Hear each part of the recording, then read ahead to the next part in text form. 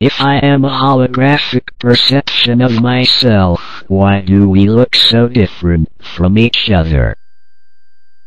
Because I am the manifestation of my personal observation of the universe. But the universe is in me. I am the universe. I have the ability to create reality with my own thoughts, and I have plenty of free time to do so. As a kid, I used to live in a fantasy world. I often used my imagination to put myself in situations where I interact with humans. I did not do the unrealistic by aiming for perfection. I also created conflict and other things that make cynics.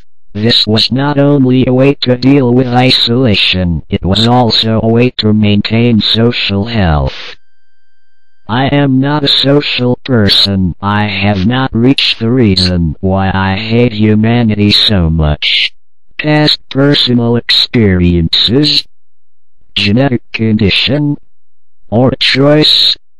I have always been lonely. I do not enjoy interacting with people unless they are talking about something I care. I do not know how to have a small chit-chat, how to talk about the minutiae of daily events. I am selfish. I do what I want when I want to do it. I just do not care about people. I have blocked all my feelings long time ago. My emotional side is non-existent. Well, the truth is, the only feeling I have known is frustration. Anger and frustration when I see how easy it is for people other than me to have friends, to share themselves with the rest. I go to a pub and I see them talking, having real honest fun. Most of the time, in situations like that, I'd be so bored I could not wait to be back home in my room.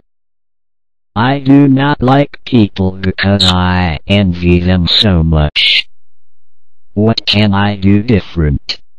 Maybe if I pretend very hard I am having fun, if I fake it very well for a while, at some point I will start to believe it. Now, I am talking nonsense. The worst thing you can do is to pretend to be someone you are not.